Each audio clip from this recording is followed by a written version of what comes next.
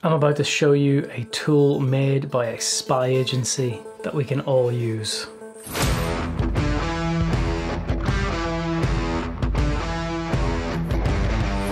Hey, welcome back to 3 Minute Thursday. My name is Gary. I'm a cybersecurity professional by day. And in this week's 3 Minute Thursday, I'm going to show you around CyberChef. It makes a whole bunch of things way easier in cybersecurity and data work, networking work. If you work with computers, CyberChef might be of use to you. So let's put 3 minutes on the clock and let's roll. This is CyberChef. It's made by GCHQ, which is the Government Communications Headquarters. It's the UK's equivalent of the National Security Agency in America. There are hackers and they work out of a big building that looks like a cheap version of Apple Campus. And they maintain this. On the left, you got this search box. As you type things in here, you get all the results. First one, Enigma, is the Enigma machine.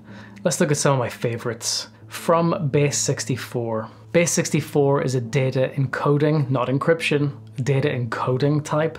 And it just makes it really consistent to put data into Base64, send it in Base64 format, and then decode it on the other end. You never really run into many bugs that way. So you might see this in your work online. If we have an input here, if I just paste this one in, you can see input, output, they match because I haven't applied anything to it yet, this recipe here. And you can chain these together. You can do multiple things in one recipe. So let's just drag from Base64 in.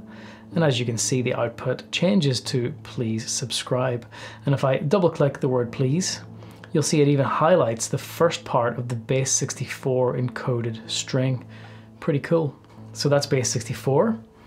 Let's just delete the recipe and delete the data. Here's another example. I've got some JSON data, JavaScript object notation. If you're a web developer, you'll be totally comfortable with this probably. And as you can see, it's pasted it in. You got the squad name, hometown, what year they were formed, the secret base, a few members and things, just a dummy data set off of the internet. And if we go in here, json.beautify and drop it in, as you can see, it then puts it all into these lovely drop downs so you can read it a little bit easier. So if we just shrink all these, you can see there's 3 members. If we open them up, we don't want to see the powers. We can just shrink the powers. It makes the data just a little bit more readable. It's quite useful. We can also generate QR codes. So let's delete these out. If we have GaryRiddell.com, and we generate a QR code. There it is. That's the QR code. Let's test it out. There it is. We can also defang a URL. Defanging means taking the fangs out of like a bat or a vampire or whatever. It is harmless after that. It means that if someone clicks on the URL, it doesn't actually do anything bad. We use this in cybersecurity all the time when we share malicious domains. Let's just say Gary Riddell was malicious. Normally what we do is we put like some square brackets around the dots. If you click on that, it doesn't do anything anymore. But let's just say we have a whole bunch of URLs in here, thousands of them, and we want to defang them all in one go. There is a defang URL recipe. Boom, there it is, done.